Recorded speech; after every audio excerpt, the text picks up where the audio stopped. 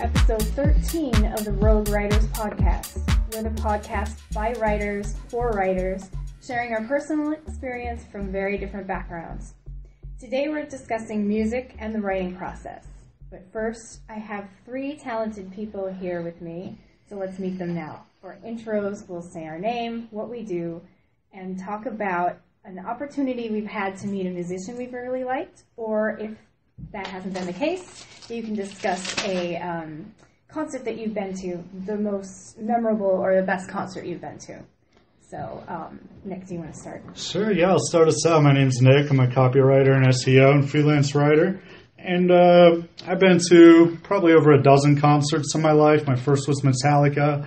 And I've never met a musician personally, but I've been to some very memorable concerts. And one I'm going to talk about is GWAR. I've seen them 3 times, and they're by far unlike any other concert you could even dream of. I mean, it's just pure insanity. So the House of Blues in Orlando, I've been there to see the Wallflowers. I've been there to see Fiona Apple. So it's a very classy place. So when I got there to see GWAR with my girlfriend and my little brother at the time, there was plastic all over the tapestry, all over the upper balconies, all over the walls. I'm like, what the hell am I getting myself into? So you get into GWAR, and anybody you're going with tells you wear a white shirt, just purely a white T-shirt. And the reason is because, they come out, there's a whole tale, there's lore behind it, they're alien, they're whatever aliens who came to conquer. They're in costumes, their guitars have big blades on them. And anyway, they did a Bill Clinton skit that ended up where they slashed his head off, and then just blood sprays all over the friggin' audience, and just pure mayhem.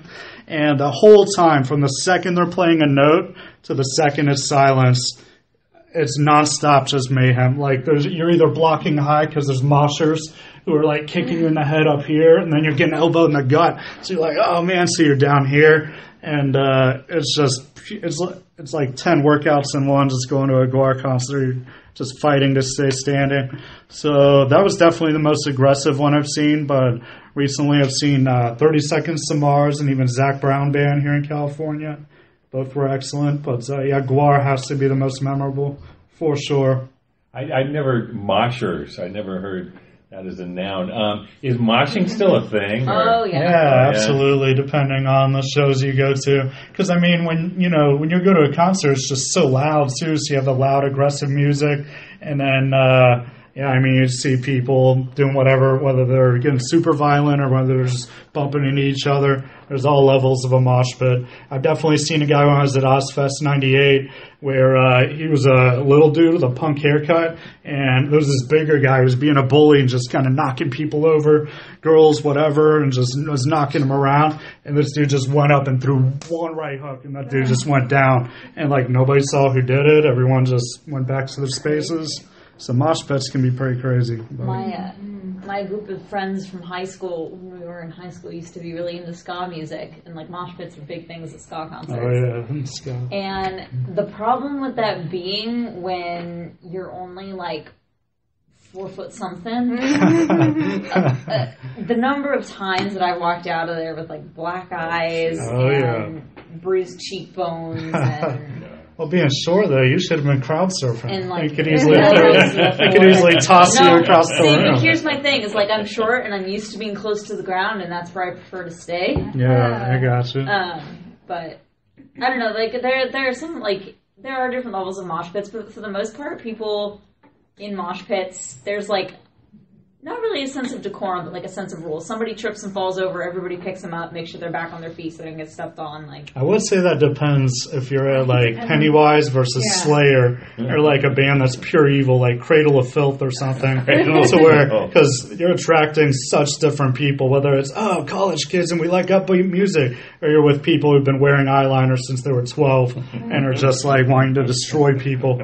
But wow, yeah, That's true. I've seen all levels, ones where the people just don't care. Yeah. And then more like that one. Yeah. I don't know. Whenever we would go out, there was always things would get crazy for sure. I mean, I'm not saying people didn't get hurt because they probably definitely did. Yeah. But there was also kind of a check on it in sense of unnecessary violence. Or It was still seen as like, hey, this is playful. We don't want anyone really getting hurt. It's meant so that we can all be here to have a good time. And there have definitely been times where the bands that we've been seeing have literally stopped their shows. That's true. And been like, okay, what are you guys doing? Little twerps, like, knock it off. Yeah. You're 15, stop. Like, you know. And like I saw Blues Traveler at the UCF homecoming. I'm like, why are people even moshing to this? Really? I was like, why are you going to give me the run? And they're like, like, what the hell are you guys doing, man? Any excuse to, Or even in the Metallica show, I remember, like, we're in a good seats, like, high value production. I mean, he's doing stuff like by himself, playing Nothing Else Matters, and there's people moshing down there to the friggin' It's like, dude, just sit there and enjoy the show. No, you're gonna mosh to and watch a Metallica concert. Like, that's no. I don't know. That one makes a little bit more sense to me than like the Blues Travelers one. Like that's a little out there. I gotcha. I was there to appreciate the music that time. Yeah, I mean, we all appreciate our music in different ways, right? Like some of us are very much just like, let's sit and listen and enjoy. Well, it depends on the band for me. Like Tool, there's moshers. I'm like, no way, I'm watching every second of Tool. You know. Celine Dion or something. I think that also depends, like, where your seats are. Like, if you're sitting up in, like, that's true. If you have good seats like, or not. you're not going to be moshing down the steps of an auditorium like you're going to trip and kill yourself. True. But, like, if you're down on the floor, it's a little bit different experience. Or if it's, like, a really small show. That's a good point. Yeah. All right, Tessa. All right. I'm Tessa. I'm the PPC specialist here. And I've been very, very lucky to go to quite a few cool concerts and meet quite a few cool bands in my day. I've always been super into music, so concerts were like one of the things that I would save up money for. And like, you know, there was never a concert that I would go to that you could convince me it wasn't worth the money to spend on tickets. But I think one of the coolest experiences was I've always been really into country music too. And one of my favorite artists, Dustin Lynch, came to Denver and he was playing at this little place called the Grizzly Rose, which is like a dance hall, and it's a small venue, and this is before, you know, he was going out and headlining, you know, national tours and all this stuff. And he, after the concert, everybody was like pushing up against the stage, like waving their hats and stuff in the air, trying to get him to sign shit. And in the end, he was like, you know what, I'm just going to go stand over at the merch table, and you guys can come over and you can say hi and all that kind of stuff. And so we got to go back and meet him, and it was a really cool experience because I feel like sometimes when you meet the artists that you love so much, like, their personalities don't really match, like... Oh, yes. That is my story. Like, what you picture them to be in your head, and he's definitely not... Like, he's the person whose, like, persona on stage 100% matches, like, who he is as a person and how he interacts with fans and things like that. And it was funny because I had gotten separated from my friend that I'd gone with, and I finally got up and I was, you know, talking to Dustin and all that, and, like, got him to sign my hat and things like that, and my phone had died, so I couldn't get a picture. So I asked a random guy behind me in line to take a picture and text it to me, but I had no way of knowing whether that was actually going to be a thing until I got home and was able to charge my phone, and by then, you know, obviously it would have been too late. And I got home and charged my phone, and sure enough, he had actually texted me the picture and stuff like that. Asked you out, right? Yeah, it was really cool. It was a fun experience. I've done that. I've met the Plain White Tees. I've met the band's Parachute. When I went to a Goo Goo Dolls concert, because I'm an old soul and it's fine. But yeah, so I've always been a huge music junkie. I take every opportunity I can to get to interact with the area. It's interesting how some people spend money on experiences, and then other people, it's like things, or like upgrading their car. And I've always been like, spend money on experiences. Yeah, for sure. Hold on. Okay, I'm Richard. You know, it's funny when you were talking about bands stopping, I totally, until right now, I'd completely forgotten about this. I saw X at a theater. This was back in the big LA punk days, like, and X and Black Flag. Sure. Circle Jerks. Henry Rollins. Yeah. But X was like, and Black Flag back then were the two biggest of that whole scene. And I saw them, a couple times. I saw them once at the Roxy. But I also saw them when there was a lot of slam dancing going on. They didn't call it moshing, they called it slam dancing back then. That's an accurate description. There's a difference between moshing and slam dancing, but I don't know. Yeah. I think it's all just the same. I know. Disaster. Gary knows Brooke doing both of them. But the other time I saw X, it was at a theater, and the entire night there was like a war going on. It's almost like the movie Give Me Shelter, except nobody got killed at the end. But there was a war going on between the band and the people in the audience and the bouncers at this little theater who were just being jerks the whole time. They were telling people to sit down. They were saying, don't get up, don't dance, don't do anything. And X was just really mad at the whole scene. And in the middle, the music just stopped cold, right in the middle of the song. And Casein said, don't take him, he's with us. And the bouncers were like dragging this guy away because, I don't know why, because he was getting too wild, and he was one of the roadies. Nice. And so the bouncer let him go, and he crawled up on stage and walked out the back. And then, finally, for the last song, they said, okay, you can dance in front of your seats. But I don't even know if they did an encore. I mean, it was a really giant mess. Yeah. Actually, speaking of the Rolling Stones, because I mentioned Give Me Shelter, anybody ever see that movie? I haven't. I am a fan of the Rolling Stones. It's a true story about when the Rolling Stones got the brilliant idea of hiring Hell's Angels to be bouncers at a concert in Altamont, and they were going to give a free concert. Well, they stabbed a guy to death. Sorry, that's hated when that happened. Hey, that's always security. Yeah. It's a Hell's Angels are like, what? It's part of the job. Right. What were you thinking when you hired the Hell's Angels to be your bouncer? Strict orders: kill anyone who gets near us. Right? So it's very. But I actually saw the Rolling Stones at the Coliseum, and one of their warm-up groups was Prince, who nobody had heard of at the time. And this was in the Tattoo U tour. So speaking of, there were a lot of everybody with the tattoo, and a lot of biker-style people were in the audience. And they totally didn't take the Prince at all, and they booed him on. They threw bottles at him and booed him off the stage after 2 songs. Pretty notorious, The people still talk about that notorious concert. Anyways, some other concerts that were memorable. I kind of feel like, although this is a post hoc fallacy, I kind of feel like I killed Dizzy Gillespie and Miles Davis because I actually saw both of their last concerts before they died. The Dizzy Gillespie, I saw in a place called Yoshi's in Oakland, very famous place where a lot of jazz concerts are recorded. And it was really kind of sad because the whole night he was brooding about how old he was and how all his contemporaries are dead, making all these inappropriate comments. The waitress said, "Can I get you anything?" He said, "Yeah, bring me a joint." And and then he made a homophobic comment, and people were hissing and booing Dizzy Gillespie. And on the way out, one because it's a progressive area, and the way out woman said he picked the wrong house to say that. But anyways, but that was a really interesting concert. And I'm glad I got to see Miles Davis.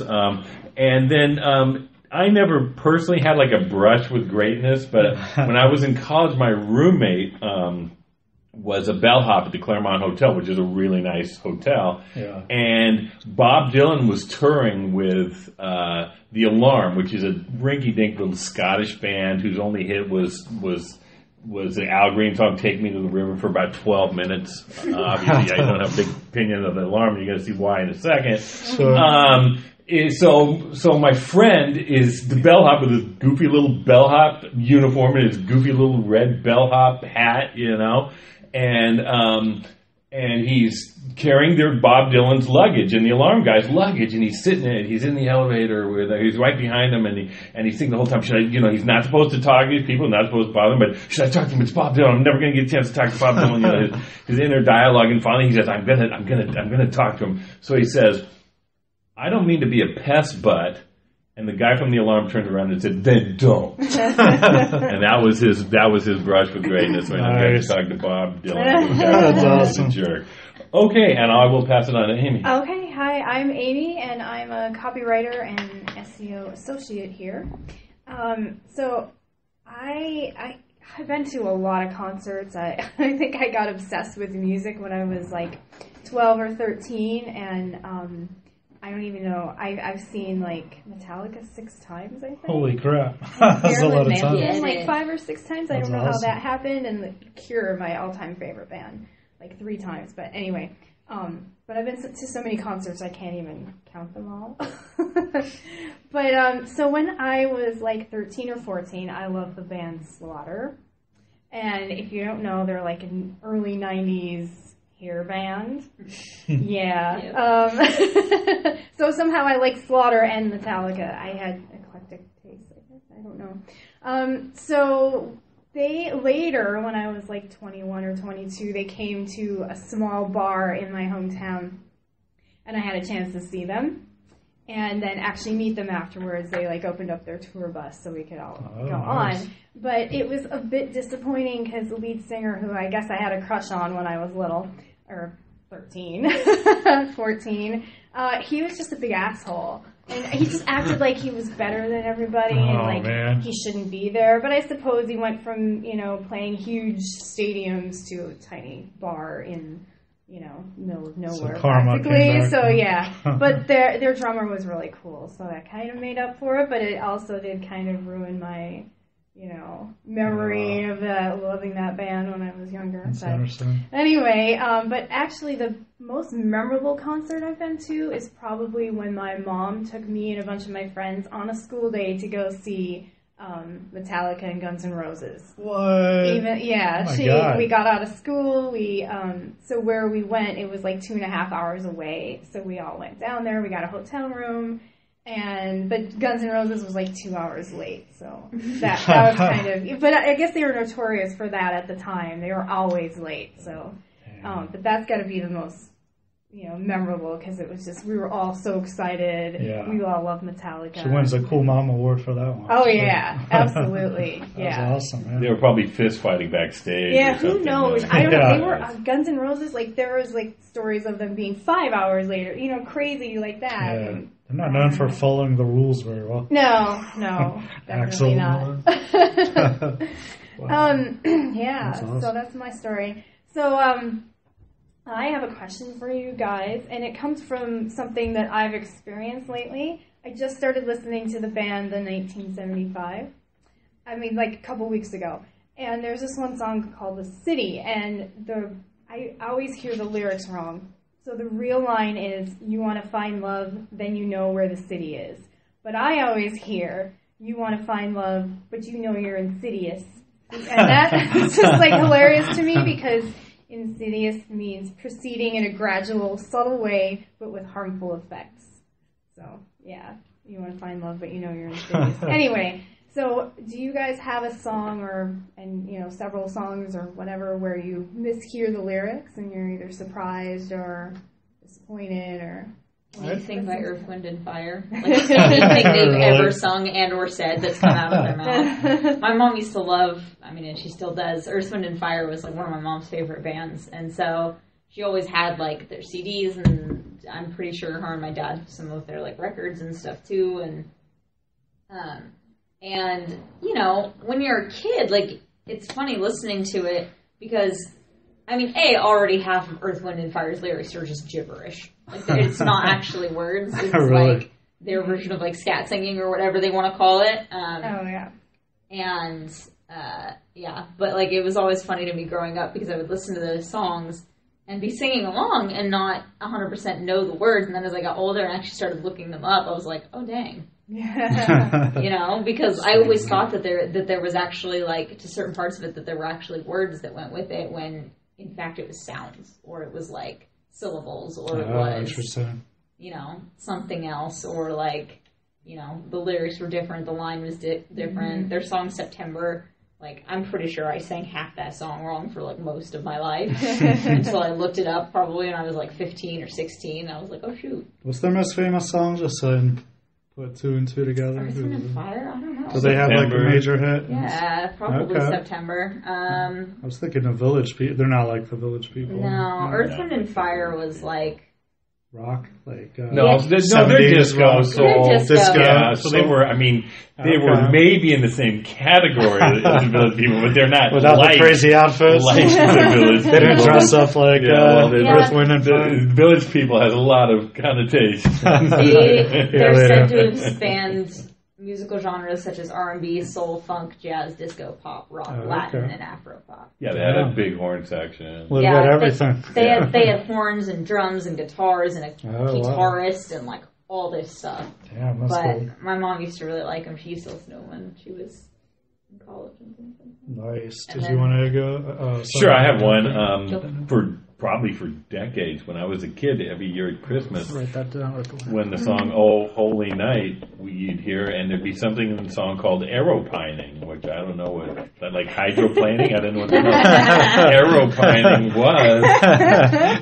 And then years later, I was listening to Ella Fitzgerald. It was Christmas time, the Ella Fitzgerald Christmas album, and she said, "Long lay the world in sin and error pining." And I thought, oh, I get it. There you go. The thing is arrow pining. Nice. That's funny. So mine is actually, I probably did at the time, make an assumption about what it means. I don't remember what that was. But one of my all-time favorite movies was The Crow growing up. And in every trailer for this movie, they played that Stone Temple Pilots song, A Big Empty. And I was like, what the hell is he saying? It's like, time to take, or like, just all this stuff. And the reason I feel like is all because of a tricky word that's in it. It's like who the hell says that? But anyway, so it goes, the chorus goes, time to take her home, her dizzy head is conscience-laden, like conscience-laden. Time to take a ride, it leaves today, no conversation. So I think just because it was like a tricky, kind of rare word in there, I always misunderstood, but I always liked the song, so I did look up the lyrics and stuff. And then Smells Like Teen Spirit by Nirvana, I think, was another big one that I was a fan of back in the day. Didn't know what the hell he was saying until I had the guitar book. I feel like you could say that about like 90% of Nirvana songs. And, like, I love Nirvana, and like Nirvana's my boyfriend's favorite band. And so we listened to their music a lot, and I love Nirvana, and I loved Kurt Cobain, and I loved Dave Grohl, and like the whole thing. But yeah, I feel like half the time if you don't look up Nirvana's lyrics, you're not going to know what he's saying, because of the way he sings, it's very like muffled, you know. And then once you know what he's saying, you're twice as confused. Or disturbed. Another one though that I didn't think about was mishearing when I was a kid, Tom Petty and the Heartbreaker lyrics. Oh, really? Which ones? Because some of them are clear, like you don't know how it feels or whatever. It's clear, but then some of them are more. I don't remember exact examples, but I do remember, like, again, Tom Petty and the Heartbreakers was like music that was always on in my house, and I actually got to see one of Tom Petty's last shows when he was at Kaboo last September. Oh, damn. Yeah, last September, because he died in October of last year. And that was really cool. But yeah, when I was younger, I remember singing along to the lyrics with my dad, and like getting partway through a song and then just like stopping singing because I couldn't understand what the lyrics were saying. And my dad would still be like jamming along as we're driving, and Tom Petty was like real good road trip music in my house. Oh yeah. Like, my dad was way into him as well. You know, summertime, my dad would have all the windows down in the truck, the radio turned up, free falling, blasting out of the speakers. Good times. I like Tom Petty's newer stuff, like You Don't Know How It Feels, and then he had a few newer songs that were pretty excellent too, I thought. Yeah, I love super Tom Petty. talented. I really do. Like, yeah. Okay, Richard, you have a passage to highlight? Oh, okay. I'm going to read a passage from A Walker in the City. That's a memoir by Alfred Casein. Alfred Casein was he was a literary critic, pretty well known, wrote in the New York Review of Books and a lot of other journals. He grew up poor in Brooklyn, in a small apartment. His father was a house painter who was unemployed, it seemed like, from reading the memoir, more often than he was employed. And his mother basically supported the family by making dresses for women on the little dining room table where, they had to cook and where he did his homework, and where she cooked all the food in there. So he has wonderful descriptions of that and how women would come and bring his mother like advertising from a magazine and say, "Can you make me this dress?" And she said, "Yeah, let's get the material, make it a dress." And that's how she supported the family. So obviously he didn't have a lot of money, and this passage is going to describe just taking the L train to Coney Island to go to the beach one day. And so it's, a small thing. It's not a earth-shattering thing, but to him it was a big deal to pack a lunch, take the train, and spend the day at the beach. And he talks about the experience of riding the train. So it's something you might think of as very simple, but it shows you how good riding can bring a mundane, kind of ordinary thing to life. And here we go. It was from the L on its way to Coney Island that I caught my first full breath of the city in the open air. Groaning its way past 1,000 old Brooklyn red fronts and tranquil awnings, that old train could never go slowly enough for me as I stood on the open platform between the cars, holding onto the gate. In the dead calm of noon, heat mist drifted around the rusty green spires of unknown churches. Below, people seemed to kick their heels in the air just a moment before being swept from my sight. With each homey crash, crash, crash, crash of the wheels against the rails, there would steal up at me along the bounding slopes of the awnings the nearness of all those streets in Middle Brooklyn named after generals of the Revolutionary War. I tasted the sweetness of summer on every opening in my face. As we came back at night along the L again, the great reward of the long parched day, far better than any mast or arid breach, was a chance to stand up there between the cars, looking down on the quiet streets unrolling below me as we passed. The rusty iron cars ground against each other, protesting they might fall apart at each sharp turn. But in the steady crash, crash, crash, crash, there was a comforting homeward sound as the black cars rocked on the rails and more men and boys in open shirts came out on the top platform, fiercely breathing the wind-changed damp air. In the summer night, the city had an easy, unstitched look. People sat on the corner watching the flies buzz around the street lamps, or at the bedroom window openly yawning as they stared past us. So, a lot of things I find really interesting about that passage. I like the way that the train is like the biggest character, and he kind of anthropomorphizes a train. He uses a lot of really interesting non-coordinate adjectives like first full breath, rusty green spires, long parched day, rusty iron cars, comforting homeward sound, winds change damp air, easy unstitched look. And I also noticed he unstitched, and his mother, of course, was a seamstress, so I thought that was kind of interesting. But I mean, just there's so much atmosphere in just one paragraph. Mm-hmm. Yeah, and so many literary techniques being used. That was really interesting.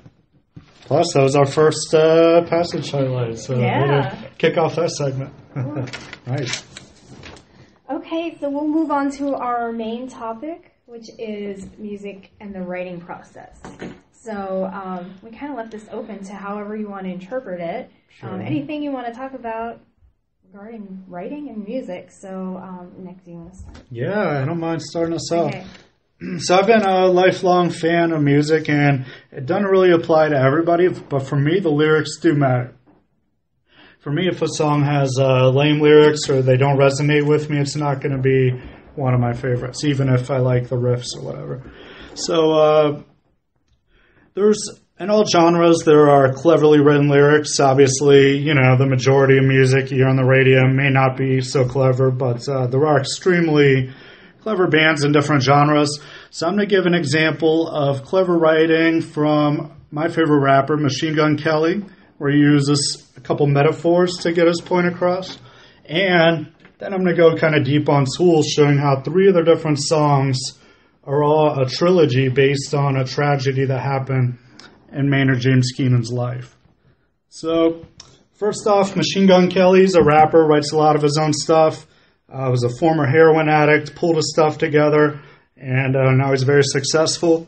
So, in the song Alpha Omega, in the second verse, he goes, "Paranoia got me using these meds. Now I'm smoky as Chris on a Friday like Craig. Retract that statement, I'm stony as Fred." Okay, so you can see in there, just from that, do you guys know what he's referencing? Just from hearing that? Where he goes, smoky as Chris on a Friday like Craig. That's a reference to the popular Ice Cube movie Friday, because those are the characters in that movie where he gets Chris Tucker stoned. And then right after that, he's like, retract that statement, I'm stony as Fred. So he's making a reference to Fred Flintstone, who everybody knows. And so without just directly saying... Who lived in the Stone Age. Right. He's stony as Fred. So without directly saying, hey, I smoke, he's saying it through these metaphors. And you'll see thousands of these across high-quality rap. People like Kendrick Lamar, Machine Gun Kelly, a lot of talented rappers use a lot of metaphors and even double entendres and things like that. So rap can be extremely cleverly written. And now I'm going to get into another side of the spectrum, Tool. They're a progressive rock band, but really they've been my favorite band ever since I was 14, and the lyrics are a major part of it. Once I realized that a lot of their lyrics have to do with philosophy and human evolution and sacred geometry and things like that, it really kind of got me into, trying to understand some of the meaning of the songs and stuff like that. So basically, there's 3 songs that might not make sense to anybody unless you knew this connection, unless you knew this context. That there was a major tragedy in Maynard's life. He's the lead singer, Maynard James Keenan. And that tragedy was when he was 11 years old, his mother suffered a stroke, and she was paralyzed from then on. So all these songs are pretty emotional in different ways, especially the last one I'm going to talk about. But through the songs Jimmy, Judith, and 10,000 Days, I'm going to briefly explain how he's addressing this situation from different angles. And again, if you heard these, you would never know what the hell he was talking about. Sorry. No problem. Machine Gun Noises and Machine Gun Kelly. That's right. In honor of Machine Gun Kelly. So in the song Jimmy, which came out well over 10 years ago, I believe it was on his Anima album, he really starts bringing this up. And you even know, since he grew up, James Herbert Keenan was his real name. Jimmy is like a childhood nickname for James. So already that's a hint that, hey, maybe he's talking about his childhood. And he is, just in a very, kind of vague way how it's written. But once you know this tragedy happened in his life where his mother was paralyzed, then it all makes sense in all these different songs. So the lyrics he says in Jimmy, he was like, what was it like to see the face of your own stability suddenly look away, leaving you with the dead and hopeless? 11 and she was gone. 11 is when we waved goodbye. 11 is standing still. And he's like, moving me with a sound, opening me within a gesture, drawing me down and in, showing me where it all began. 11. So when he was 11 years old, this traumatic event happened, and the song just plays out, basically saying what an impact it had on him and all that. But unless you know that happened in his life, then you would never know the meaning of that song, most likely.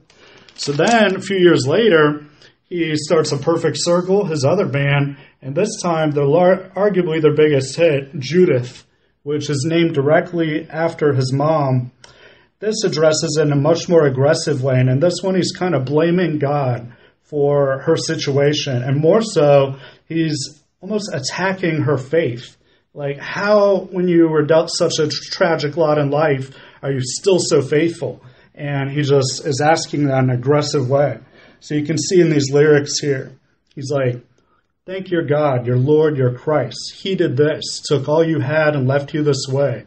Still you pray, never stray, never tasted the fruit, never thought to question why. It's not like you killed someone. It's not like you drove a hateful spear into his side. Praise the one who left you broken down and paralyzed. He did it all for you. So as you see there, it's very powerfully written. The song itself is powerful. And he's really just approaching it from another angle about how can you be so faithful in this situation. So finally, he brings this tragic trilogy to a close by naming his most recent album, 10,000 Days, and arguably their most epic song on there, 10,000 Days. What 10,000 Days is the amount of time his mother spent paralyzed before she died. So it's roughly 27 years that she was paralyzed. And the song is an absolute epic song. No two parts are the same. It's 11 minutes long. And they've admitted that the music is based on math algorithms. So like not even two sections are the same. And lyrics and music, it's just extremely powerful. And what's remarkable about it is he's doing a full 180 from Judith. This song's basically a love letter to his mom. And he's showing admiration for her faith, and he even hints that maybe his entire religious outlook has been swayed by his mother, all in the song. So, just briefly, he says, what are they going to do when the lights go down, without you to guide them all to Zion? What are they going to do when the river's overrun, other than tremble incessantly?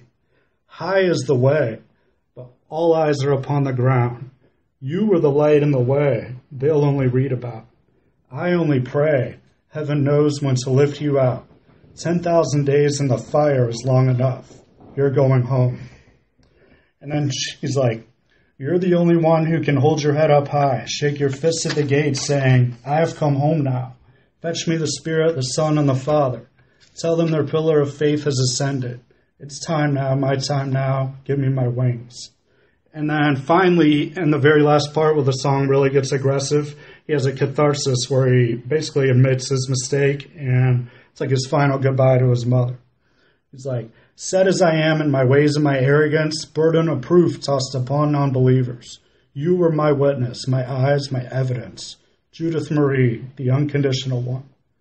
So basically that song serves as a love letter to his mother and gives meaning to this trilogy of songs that are all about this tragedy that he endured in his life. So that's just an example of how writing and music can have a super deep meaning and a meaning that you might not even realize at first until you look into it more. And Tool's definitely famous for that. All their songs have multiple meanings and stuff like that. So anyway, that's my explanation of clever lyrics by Machine Gun Kelly and Tool. I didn't know that about those Tool. I didn't know that story. You're aware of the songs, though? Oh, yeah. I never put it together, so that's pretty cool. He also went to military school for a while. Yeah, he was at West Point, and the song 4 Degrees has multiple meanings because Army soldiers were used to be nicknamed 4 Degrees. He actually went to West Point Prep. He didn't take his appointment to West Point. He decided to pursue a music career instead. But he wanted to go to art school. He wanted to get the GI Bill to fund his art school for Oh, really? That's interesting trivia. Also, my brother met Maynard James Keenan at a grocery store when he was signing bottles for his winery. So I have a bottle from his winery at home signed by Maynard James Keenan. He gets really protective of like his persona and like his celebrity. Yeah. Because he doesn't like the way that like celebrities go about their business, and he used to carry around business cards that said Jesus H. Christ on them. That's right. Yeah, he's known to be a smart ass in a lot of ways. I read that as well. That's cool. He recently had a daughter. Also. He has a son too, right? Yeah, he does, named Debo, and he's on... he's like my age, I think. Yeah, he sings vocals on the 13th Step. It's a Perfect Circle CD. Yeah. Want to go All next? right.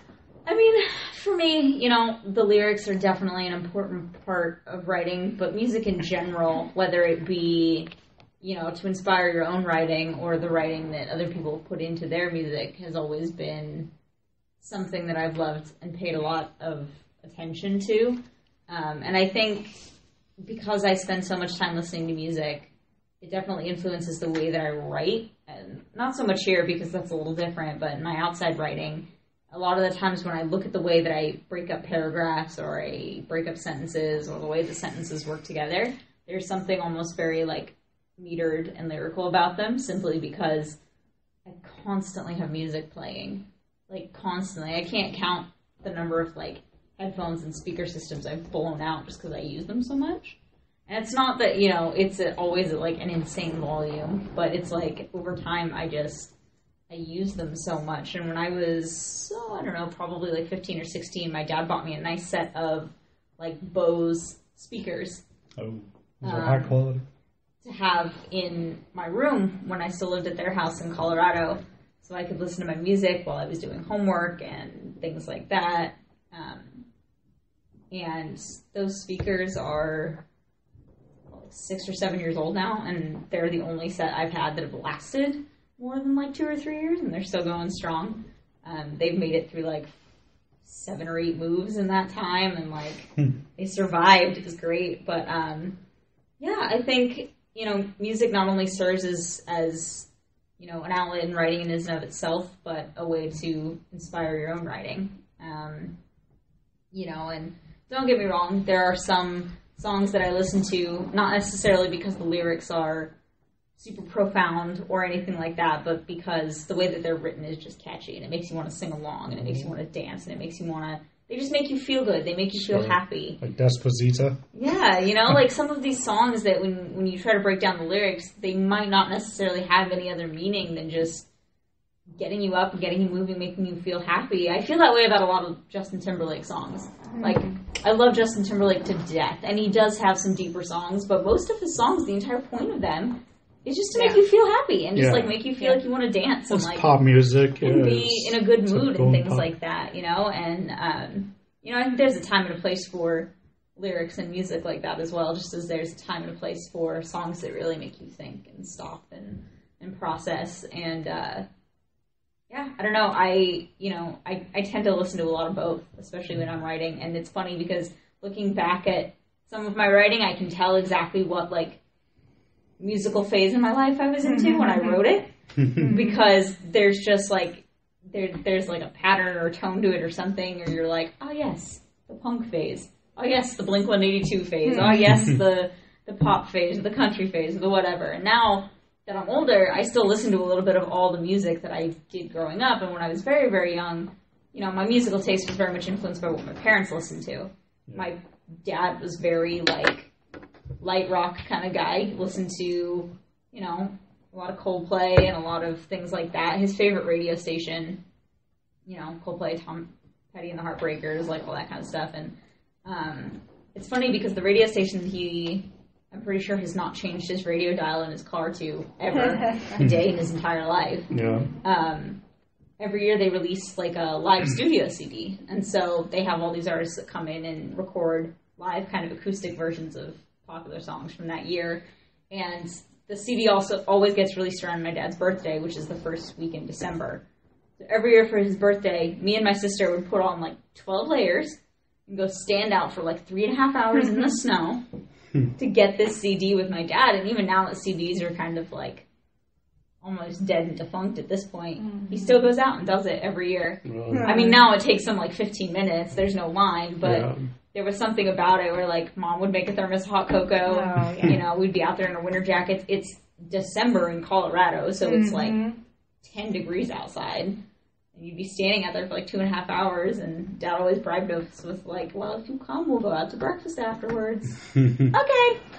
It's interesting you bring up your dad's music, because my dad was just here, and we were doing a run somewhere, and my Pusha T rap CD came on, and he's like, you know what? I never mind rap sometimes. I just don't think it's music. and he's like, there's no guitar, there's no instruments. He's like, how's it me? And I'm like, well, a lot of it's the lyrics, the clever lyrics, like how he just said he got blackballed, but he doesn't care because he's Jack Frost is selling that blast off. That's clever. That's a clever lyric about, you know, he's a coke dealer, so he didn't care. Yeah, and I'm trying to explain. He's like, I guess so. And then I'm like, and choosing the beat that you use, there's some creativity in that. That's music. And he's like, all right. My parents, like, their music taste definitely kind of influenced the fact that my music taste is so eclectic, much like you, where, like, your range goes all the way from, like, Metallica to Slaughter. Mine goes all the way from, like, Metallica, AC/DC, Guns N' Roses to, like, modern-day pop music to, like, 90s country and everything in between, including rap and hip-hop and, like... damn near everything. Yeah, everything. Like, I hate these people who get, like, stuck into this thing of, like, I can only listen to one genre of music. I don't really like one. Yeah, or people from their decade. Like, I know, like, my dad, like, he'll listen to still Pink Floyd or, like, they're great. They're great, but... he just, like, won't care about a newer band. Like, Avenged Sevenfold, you might like them. Or Arcade Fire. And, like, nah, man. Only the stuff he's familiar with. But it's funny because, like, my dad has always been, like, you know, he was very... Oddly enough, he really liked Neil Diamond when he was younger. Don't know where that came from, but, like, you know, his taste in music goes everywhere from, like, Neil Diamond to, like, modern-day Coldplay and, like, the Foo Fighters, Tom Petty and the Heartbreakers, Hootie and the Blowfish, like, all that kind of stuff. And then my mom is, like, jazz and opera, like Andre Bocelli. She listens to him all the time when she's cooking. Jazz, Andre Bocelli, Spanish music, Earth, Wind and Fire, and Merle Haggard. You're like... It's a wide range of tunes there. There's something, you know, it's like Michael Franti and Spearhead. Sure. So their music tastes were always very eclectic. So there was always, like, it was always up in the air what kind of music we were going to get to listen to when we were in the car or at home. Or, like, and it's funny because I associate certain types of music that they listen to with, like, certain activities that they would do. So, like, my mom, when she's cooking, she's always listening to jazz or opera. Yeah. If she's driving, you know, it's usually something a little bit more modern. It's Michael Franti and Spearhead, things like that. If she's cleaning, it's, like, Earth, Wind, So and the Fire. music is and, different like, purposes and stuff. And so like I could walk into the house and hear the stereo system and be like, oh shit, mom's cleaning, leave before she asks you to help. You know, and like, or mom's cooking, maybe I should go down and like lend a hand and like, you know. So that was pretty cool. I always found Janet Jackson and the Rolling Stones were best for housework. Yeah, really? definitely. Those were both popular in my house. I usually listen to podcasts for housework. Those are good too, because you can listen and... I start doing housework and I listen to music and then it turns into like a house cleaning dance party where like you're dancing with the like it's like a cheesy movie where you're like dancing with the vacuum and like singing into the exactly. Tom Cruise. Yeah. That's right. Risky business. Oh yeah, that's a risky business. I thought you meant Tom Cruise jumping on the couch when Katie Holmes said yes to him. That too. He was like, she said yes. It's like, dude, act like you've been there before. Act like you've had a girlfriend before. What are you doing? It's Tom Cruise. He's just never he's never been the cool guy, despite the fact that everything's cranked up to like 20 when most people are It's funny, 10. they were actually, they started filming Top Gun 2 here in California on Coronado Island a couple weeks ago. Something like that. And I was like, my boyfriend works right downtown, and I was like, if you want to meet Tom Cruise, go stand outside the giant Scientology church. I guarantee he'll show up. Yeah, good point. 10 out of 10, you'll see a black sedan roll up, and Tom Cruise will get out Probably the back. have his own entrance underground. Yeah. They probably only let you in if you're clear. Yeah, you probably won't You only get in if you're clear. Yeah.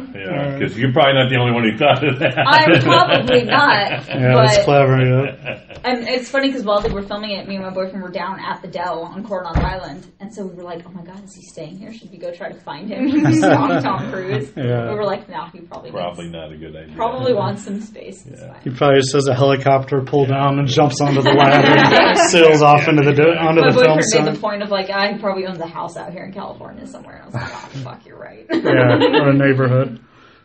All right, Richard. Okay, well, I'm going to do an Allen Iverson and call my own number and talk about some lyrics that I've written. Nice. I've talked about this before, so I'll say it as briefly as possible. I started my blog because I was working with some kids, and I saw the way that Shel Silverstein poetry really affected them, and I thought, well, geez, maybe I could do that. So I started reading books about meter and verse and started writing children's poetry, started sending them off to the publishers, read every book about how to get your book published, every book about how to write a good cover letter, and in response I got shoeboxes full of rejection letters when they bothered, a couple times in nice little encouraging notes. Finally I said, you know what, I'm just going to start a blog. I started a blog. After a while I started running out of these. So then I started writing I started writing nonfiction, I started writing articles, I started things I'd written in graduate school. A lot of these things did start ranking on Google. To this day, there's about a dozen searches where I show up in the first page. Sure. And some of them are some of the children's literature. Some, and by the way, so I'd start writing things, and I'd say to myself, first of all, this isn't for children. And then I'd say, and this isn't exactly a poem. It's more like a song. And one way you know the difference between a poem and a song usually is the meter. Poetry is very often very iambic, which means na-na, na-na, na-na. I cannot go to school today, said little Peggy Ann McKay. I have the measles and the mumps, a gash, a rash, and purple bumps. Now, if you listen to the underlying meter, that is na-na, na-na, na-na, na-na. Now, music can be iambic. I mean, for instance, Shelter from the Storm by Bob Dylan. Suddenly I turned around and she was standing there, silver bracelets on her wrists and flowers in her hair. She walked up to me so gracefully and took my crown of thorns. Come in, she said, I'll give you shelter from the storm. If you listen to the underlying beat, that's na-na-na-na, that's 7 beats per line. So it can be, but usually with music, it's more like na-na-na-na-na-na-na-na-na. It's usually like 2 beats and 2 syllables and 3 syllables and 2 syllables and 3 syllables, kind of mixing, like going back and forth. It's not straight just iambic like every other syllable is a beat. So I started writing some of these, and some of these do rank to this day. I still haven't. Nobody's written me and said, "Hey, I want to be your." Hey, I'm a songwriter. I'm going to make music to it. It still hasn't happened. Meet me tomorrow, whatever. So you converted your poems to songs? Well, no. Basically, I have different categories. One is children's poetry, another is poetry for more serious, and another is just lyrics, basically. Oh, okay. And I remember sometimes I'd write something, and my girlfriend, she'd edit a lot, and I'd say, "Do you think this is a song or a poem?" I don't know. I mean, but usually, like right away when I know, I'll show you some examples. First, this is a poem. I'll read a poem, which is I put in the poetry and the children's poetry category. It's kind of humorous, I hope. This to this day, if you go to Google and type in the words "ode to feet," this will show up about third or fourth in the search. I was just about to search that. Yes, of course, because you're thinking about your feet. For some strange reason, this gets a lot of searches in Ireland. I don't know why, but somebody in Ireland must find this amusing. Really but this is an example of just a poem, and you can tell that the meter is pretty iambic throughout. Okay. Considered alone, they're simply 2 foots, but together they make up my feet. They endure wherever I take them. This pair is hard to beat. Daily I pound them with pressure, and each time I walk down the street, the entire weight of my body comes crushing down on my feet. Cruelly I encase them in sandals or stockings and shoes. At home I keep them in slippers, protecting from fixtures that bruise. I wasn't designed to walk upright, but you won't see me swinging in trees. I'm resisting all primeval yearnings to return to the salty old seas. Supporting my frame for a lifetime, they're loyal and faithful and strong. Through corns and fungus and bunions, my friends keep moving along. I'm planning on keeping my tootsies. I'll treat them with kindness and care. Publicly now I salute them, this most deserving pair. Oh, damn. So that's an example of poetry. Thank you. You covered a lot of aspects of. Yeah, well, I think I damn near all of them. I think I started out just kind of brainstorming things about feet, and then how many I could get in there. That's really clever, man. I like that. Thank you. So now the two examples of songs that I'm going to pick, I'm picking them because currently they are searching, they're getting a lot of traffic. Well, not a lot, but a little bit every day. Sure. This one, for some reason, people all over the world, it might be because this one actually is the picture that I chose with it. I showed them the other day. Yeah. Both the lyrics and the picture ranked high, but especially this picture. So if you Google the words "broke me bad," this picture of this guy in the hoodie shows up. Funny thing is, this isn't my picture. I don't own it. I found it on Google Images. Yeah. But I still rank for the picture when people put the words to my song. So, but I mean, from reading both these songs, you'd think that I'm crazy and really depressed. Which at various times in my life I have been. Yeah, who hasn't? But I'm picking them not because they're representative of my complete body of work, but because they seem to be popular. Okay, which tells you more about the human race than me. Okay, anyway, this is, and you'll notice when you listen to what's a song, the beats aren't as constant and they aren't as regular. They're kind of more spread out. Because when you listen to a song, that's usually how a song works. It's da da da da da da da da da da da. You know, I'm reading. That was Memories. I'm reading Andrew Lloyd Webber's memoir. And when he first wrote the song Memories, his father was a composer and he head of a music department, classical music department at a college in England. And when he first wrote Memories, the song seemed so familiar, he thought that he plagiarized it. And so he played it for his dad. He says, "What does that sound like to you?" And his dad said, "That sounds like $1 million to me." I think it's multiple millions of dollars, you know. Nice. It's, you know, da da da da da da da da.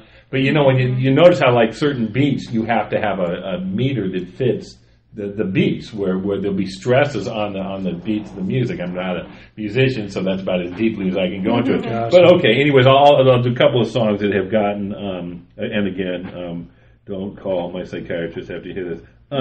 Okay, She Broke Me So Bad. She broke me so bad I'm drinking beer for my brunch, and a bottle of whiskey is all I have for lunch. She broke me so bad I fell apart and lost my job. I'm begging on the corner, I swindle and rob. She broke me so bad my anatomy stings. She got me seeing monsters and hearing crazy things. She broke me so bad my life is such a drag, got a heart torn and tattered like a dirty old rag.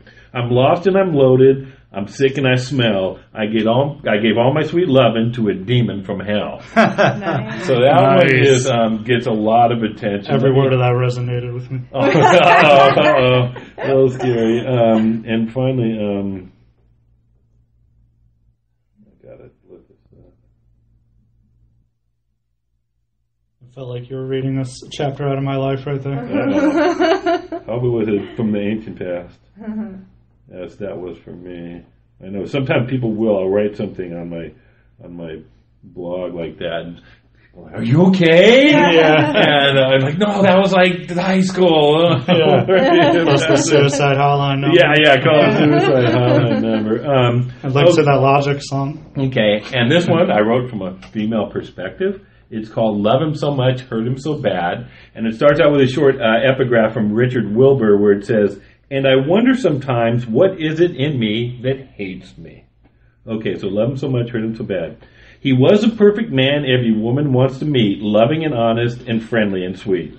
I love him so much, I hurt him so bad. Beat up his sister and slept with his dad. I love him so much, I hurt him so bad. Took all his money and burned down his pad. I love him so much, I hurt him so bad. Left him disabled and totally mad. I love him so much, I hurt him so bad. Something inside me just has to be sad. Damn. So anyways, again, that's not a representative sample of me or my life. Those are just currently two of the more popular. Can we get pads in this room? Yeah. Get some pads, yes. I'm actually going to be reading something about suicide a little later when we do our last passage. But anyways, I guess, I'll say one more thing. It's interesting in lyric writing and songwriting. There's Ira Gershwin, who is George Gershwin's brother, who wrote the lyrics to a lot of his songs, and then after George Gershwin passed, he continued to write songs for a lot of other songwriters. Yeah. He usually doesn't get his due because George Gershwin was so brilliant that people kind of overlook the lyrics that went with his music. But Ira Gershwin tells a funny story where he was doing jury duty, and at the end, and he found it against the plaintiff. And so afterwards, he's trying to get out of there, and the plaintiff's lawyer flags him down and grabs him. He's thinking, oh man, this guy's going to give me a hard time because we found against him. But that's not what it was about. The guy said, I have to ask you, which comes first, the words or the music? And it's kind of funny because most, as far as I can tell from my brief survey of this, most it's usually the music first because you hear the music and then you have the stresses and then you have the words kind of fit to the music. Yeah. Elton John and Bernie Taupin did it backwards, where Bernie Taupin would write the words and then he'd give them to Elton John and he'd try to make a song out of them. And he said about 90% of the time he could. Sometimes he's like, sorry, can't do it. But generally speaking, that the music does come first. So I'm kind of doing it backwards by writing the words first. But people do buy lyrics. Like a lot of pop stars don't write their own stuff, so they would buy the lyrics and put it with whatever music. And so that's pretty cool that you write lyrics and put them out there. So you never know, you might get lucky. Yeah, and I'm still Selena waiting. Gomez might give you a call. I'm still waiting for the quit your day job call, but I haven't gotten that. I think Stain might be interested in the first one. Carole King. Ariana Grande. Carole King.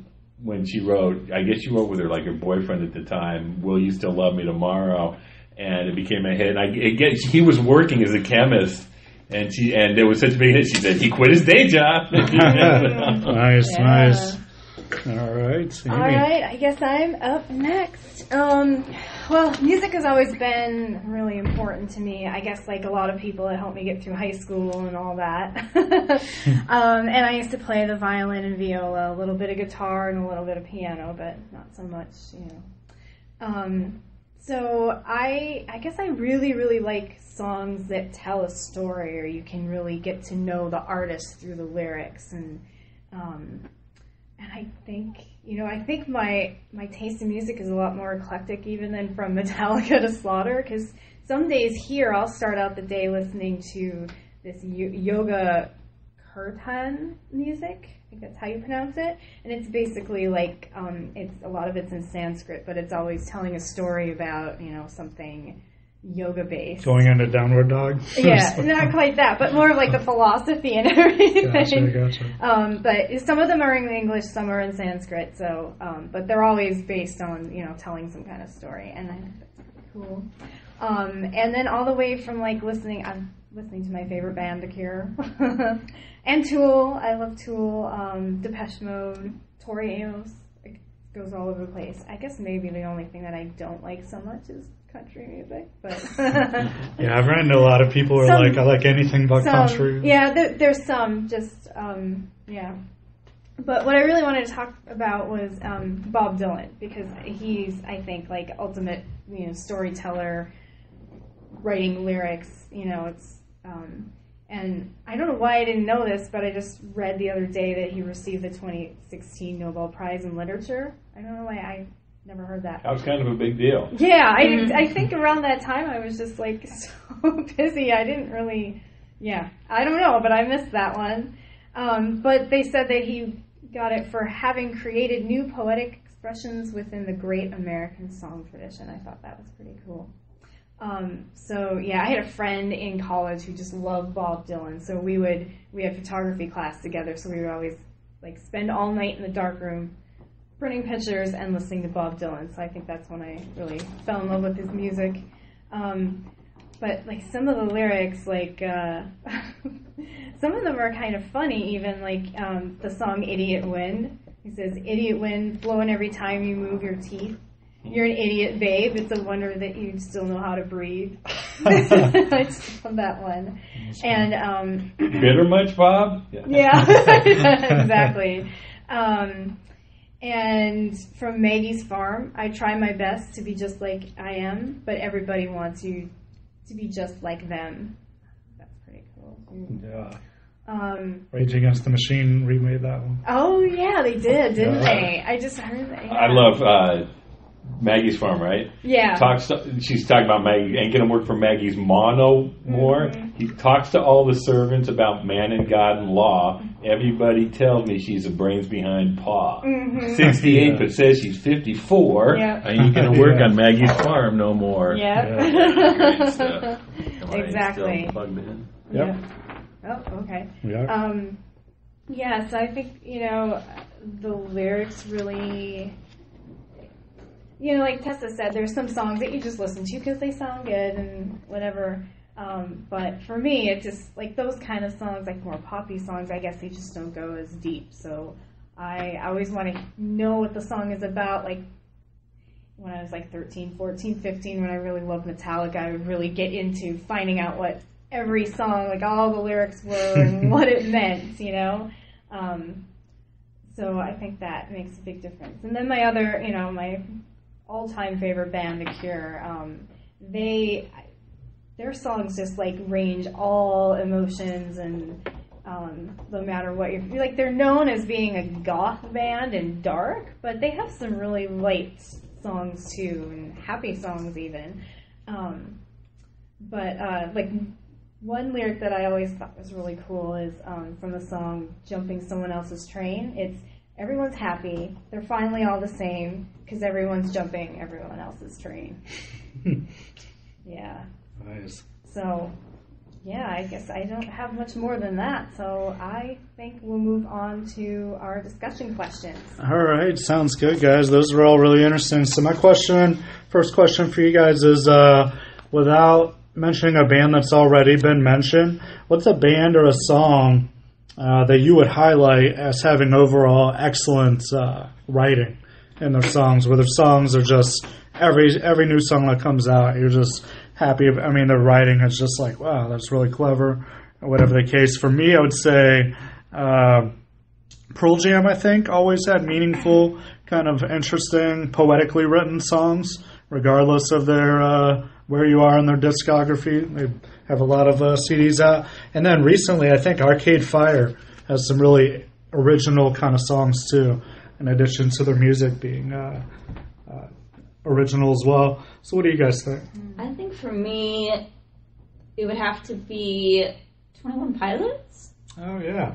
I have always liked their music, but I really fell in love with it a lot more when I saw them perform live on SNL when they were the musical guests last year, something like that, or maybe it was 2 years ago now. But it's funny because, again, you listen to their music and the beats just they're easy to dance to, they're easy to, sing to and things like that. And then you actually take time to like sit and listen to their music, and it's so beautiful. There's one song that they wrote about, I'm trying to remember which one it was. Their songs are really vulnerable too. House of Gold. House of Gold was written for the singer's mom, and about how he always wanted to give her everything, and the chorus of it goes, I will make you queen of everything you see. I'll put you on the map. I'll cure you of disease. And the opening line goes, she asked me, son, when I grow old, will you buy me a house of gold? And when your father turns to stone, will you take care of me?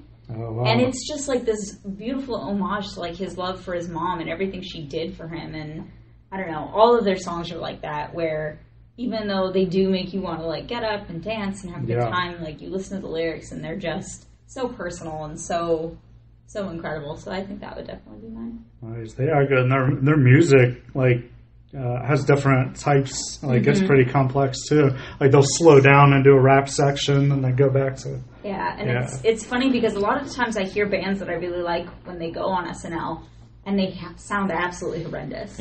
They sound awful. I don't know if it is the acoustics of that stage or, like, modern-day bands just don't really have any actual talent without, like... auto-tuning and whatnot.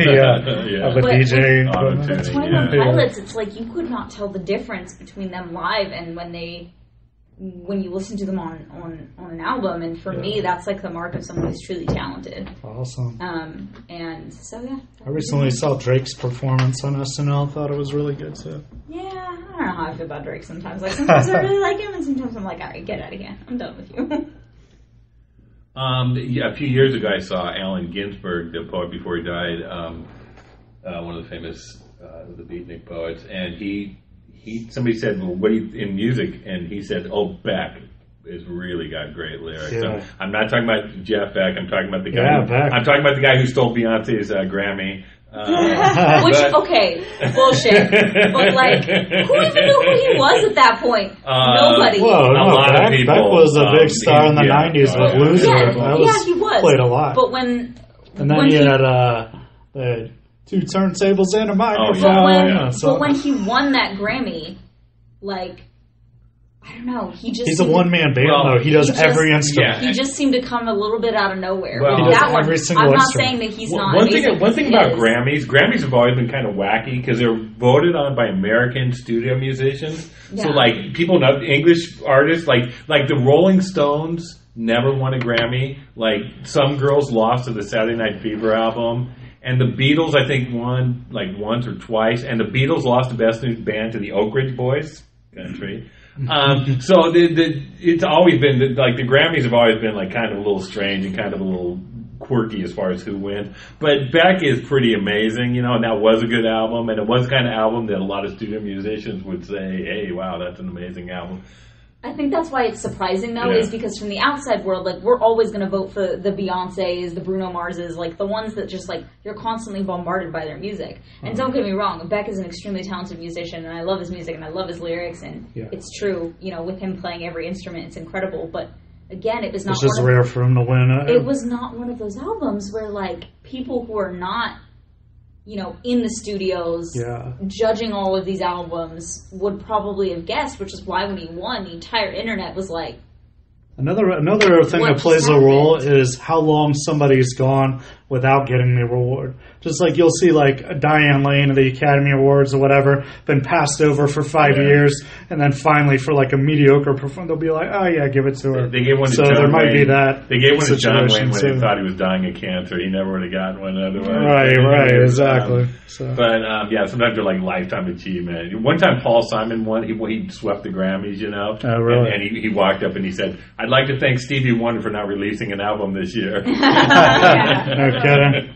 But anyways, let me just give you an example from the song "Scarecrow" by Beck. Because I remember a few years ago I read an anthology of new poetry, and I would say what I'm about to read is better than 90% of the stuff Beck's I read a good in that writer. anthology.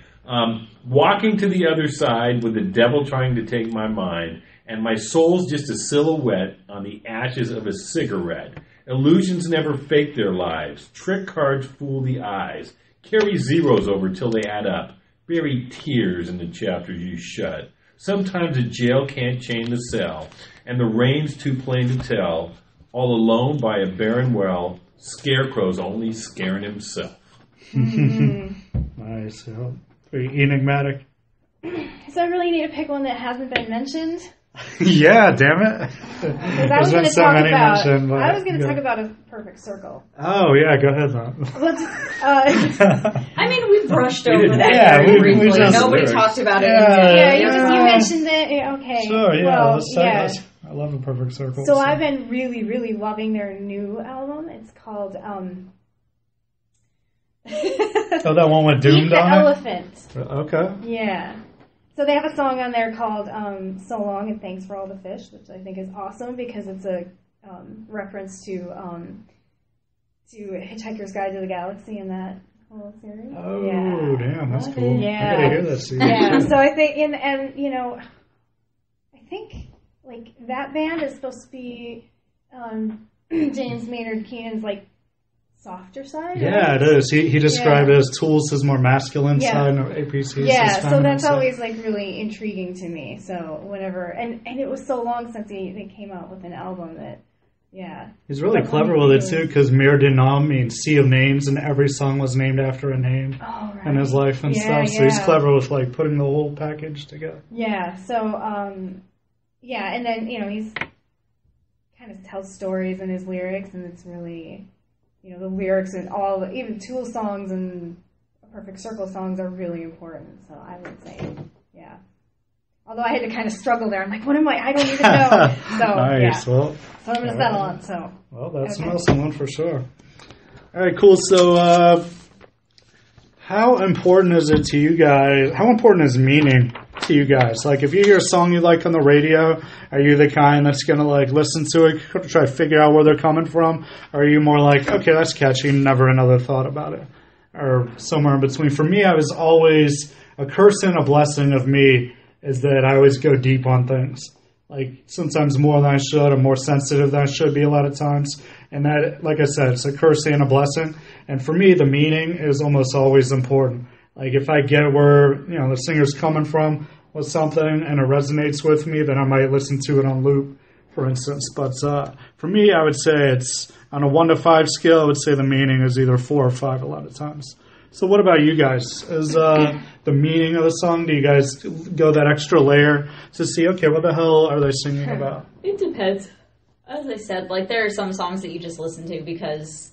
They're fun to listen to in the moment, You just want to have, like, a smile on your face driving home on a Friday afternoon, like, whatever. And then there are some songs where, like, for example, with 21 Pilots, like, you listen to it and it's easy to just kind of push it off as just like, oh, they're another band out there whose music is good and things like that. But then you kind of dig into why they write their songs, and there's that whole other layer to it, writing about wanting to be able to give his mom the world and like all these things, and you're like, oh, he's a mama's boy, and like suddenly you start to know these people better than you probably should, considering they're celebrities and you've never met him a day in your life, but suddenly you know that he's got all this respect for his mom and he's got siblings, and listening to some of their other songs, you learn about like what kind of car he drove when he was a teenager and like all these things, and it's like makes it a richer experience. It's kind of cool, yeah.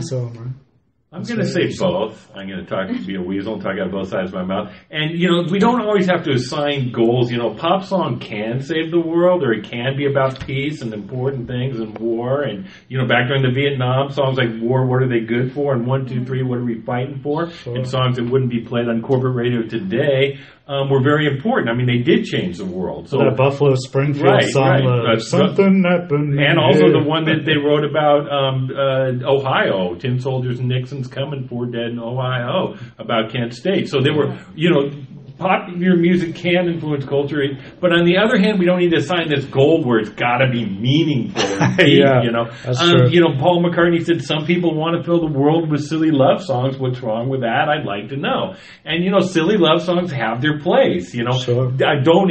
You guys don't tell anybody this, okay? But guilty pleasures. I love the song "All for Love" by Color Me Bad. I'm sure if I read the lyrics of that song, it wouldn't change anybody's everybody's life, you know. But it's a great song. It celebrates love, and it's great for doing housework, you know.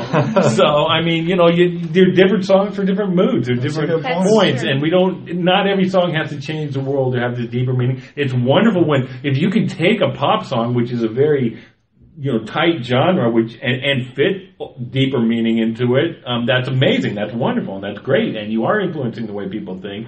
But not every song has to change the world. Yeah, I agree. And just like movies, there's you're right, movie for everyone. Yeah. Some movies are just funny.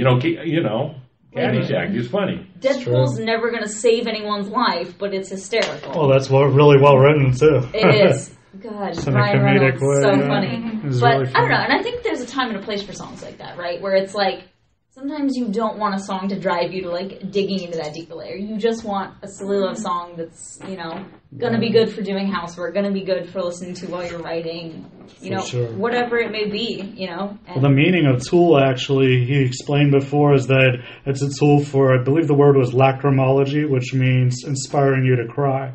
So all their songs, that's the mindset, and that's how he founded Tool. It's like a tool to lead you to be more open and vulnerable and that kind of thing. Which just listening to it, you might not think that, but that's when they founded it. That's how he explained it. Because the word tool has other connotations, which we won't go into. There's a lot of connotations, yes. I always find myself like poppy songs that might not, that I like, that it might not have the best lyrics or a deeper meaning. I always want to find it, right? Sometimes I get frustrated when there isn't. I'm like, and then I just have to not even listen to the words, just listen to the music. I think there is a place for both. And writing lyrics for a silly love song takes a lot more craft than people realize. Oh, yeah. If it was easy, everybody would do it. Right. Interesting. Yeah. Yeah, I don't know if I have much else to say about it, but yeah. So I think I always am trying to find the meaning. My brain goes there too. And, so like Justin Timberlake, all you're doing is bringing sexy back. Right. Come on, there's nothing different. Justin Timberlake can do no wrong. That's a good example. That works on so many different levels. He can do no wrong. He's allowed to do whatever the hell he wants. It's like white Michael Jackson basically right now. Perfect example. But I mean, there's a line, and I'm not going to go too deeply into it, in a Honky Tonk Woman, where he says, she blew my nose and then she blew my mind, which has 3 or 4 different ways you could actually read it, So even in pop songs, you can find different ways of looking at things. Awesome. It's funny, I don't know why this just popped into my head, but I was watching... Because as I said, I love country music. Opinions to yourselves, whatever. Sure. But I was watching they have their annual award show, just like most music genres do. Backstreet Boys are coming back, and they released a new song during the CMT Awards. Come on. And it felt like flashing back to the 90s. I heard that. The dance moves, the fog machines, the coordination, the mics. So are they country now? No. It's still like just them. Performing there. But they were there because they had done a mashup with a country band, and so they were asked to perform, and they did a worldwide release of this new song that they're coming out with. What? But it literally feels other than the fact that they look a lot older, it literally feels like they haven't aged. Other than the fact that they're 47. Coordinated dancing, the head mics, the high-pitched singing, the whole thing. Wow. I thought didn't they already did this? Because they did New Kids on the Block, NSYNC, and Backstreet Boys tour already. It's a trio. They already did that tour recent years. Trilogy. Oh, yeah, the Backstreet Boys. Boy band trilogy. The Backstreet Boys are back, and apparently they're not done yet. So Backstreet's back. Backstreet's back. It's funny because, Mick Jagger said once when he was young, he said, the last thing I want to be doing is singing Satisfaction when I'm 40. He's 70 and still singing that. And now he's 75 and he's still singing. That's admirable. That's admirable. It was a few years ago. He did a performance on some award show. I don't remember if it was the Grammys or something. And he was 70 years old, still trying to dance like he was 25. And I was like, dude, no. Well, he runs 5 miles a day, keeps himself in good shape, so why not? Yes, but still, you just have to accept you're getting older, Mick Jagger. He's no, I'll do this shit at 99. Your daughter's 30 years old now. You're done. Well, and there's what's that, Old Cella or whatever? They had that concert. Oh, yeah. And Roger Daltrey taking his shirt off, and people right, come on. He's take it back a notch. What's exciting about the dancing, too, it's just like, as you get older, your voices change. And so, True. like, don't get me wrong, I love Paul McCartney, I love Mick Jagger, but they're losing the ability to sing like they used to. Yeah. And they just don't sound as good as they used to. And so while I can appreciate them still wanting to do these things, like, it hurts my ears, please stop. I think the nostalgia plays a major role, though. Like, you can still go see The Neil Young. boomers have all the money and It's they like want to see their Ozfest. stars. Yeah, Ozfest is amazing. It was Yeah. like Paul McCartney when the Olympics were in London. He was part of their opening ceremonies and he sang.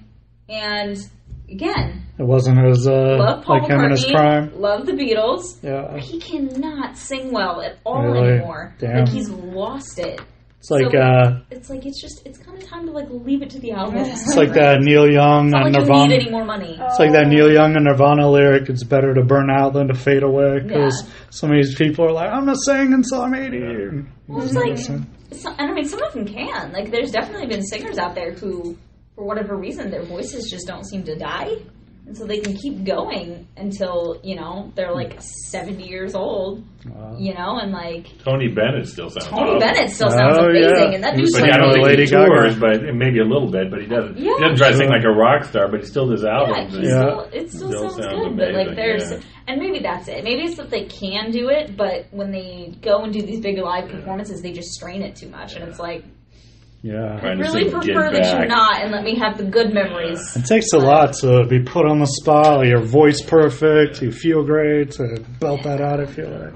And I mean, it's funny to me because they keep doing this, and it's not like these people need the money. Yeah, well, Like, calm down. It's probably just funny. making that legacy too even much bigger. is never enough with Yeah. money. I mean, people just... I've always heard it's like a drug too for musicians or even like comedians getting on stage. You might be in front of thousands of people making them laugh, and then the next day you're just a random nobody. It's like a drug, severe It's a highs huge and rush. lows. That's yeah. why a lot of people like that end up doing drugs, because that's the only way they can simulate that same, that high, endorphin rush. for sure. Yeah. Cool. So start our. Okay. Awesome. We went long. I gotta get back to work. It's all right. Anyways, I'm gonna read by the great Dorothy Parker. This song is about suicide, which has been in the news lately. Absolutely. Oddly enough, she tried to kill herself twice unsuccessfully, fortunately. And oddly enough, this song is actually a little bit life affirming, which is a word generally not associated with Dorothy Parker, who's rather dour and kind of negative and depressing in many ways. But it's called Resume. Razors pain you, rivers are damp, acid stain you, and drugs cause cramp. Guns aren't lawful, nooses give. Gas smells awful. You might as well live. There you go. Nice. Same direction? Okay, me next. Okay, I'm actually going to read some lyrics from The Cure. It's from the song Disintegration. And now that I know that I'm breaking to pieces, I'll pull out my heart and I'll feed it to anyone. I'm crying for sympathy. Crocodiles cry for the love of the crowd and the 3 cheers from everyone, dropping through the sky, through the glass of the roof, through the roof of your mouth, through the mouth of your eye, through the eye of the needle. It's easier for me to get closer to heaven than ever feel whole again. Oh, awesome. Cure. Yeah. Talk about the ultimate angsty band. Oh, yeah. He's considered the godfather of goth. Uh-huh. Basically. Yeah. But like He's I the said, godfather of, they like, angst. have, In Yeah. general. Robert Smith. but they have some nice, happy... They do. Friday I'm in love. It's funny, though, because That's you, like, true. listen That's a to good The Cure, and, like... And, I mean, even Friday I'm in Love, like, if you think about it, not the happiest song ever. Yeah, But, like, always and don't get me wrong, like, I love The Cure, I do, but sometimes, like, listening to their music, I'm like, damn, I am just not in the mindset in my life right now for this. Like, Yeah. So my quote is, it's actually a tattoo on my favorite rapper, and I thought it was so profound that I actually have it written up in my office. And it plays on that whole living in the present thing, which I like so much. And it's, live every single day as if you'll never see it again. So I like that. It has a simple, profound message. nice. Mine's actually going to be part of a 21 Pilots song called Car Radio. And it goes, I ponder something great, my lungs will fill and then deflate. They fill with fire, exhale desire. I know it's dire, my time today. I have these thoughts so often I ought to replace this thought with with what I once bought, because somebody stole my car radio and now I just sit in silence. Oh, nice. Very cool. Yeah. All right. Thank you so much for joining us. Check back every week for new episodes. We can be found at nowmediagroup.tv/rogue-writers. You can find more from Richard at Laughter, Hope, Sock in the Eye, more from me at livinglifepetite.com, and some great interviews on Boo Food's Facebook page. Thank you to Dirty Rose Productions for our intro and outro music, and have a great week, everyone.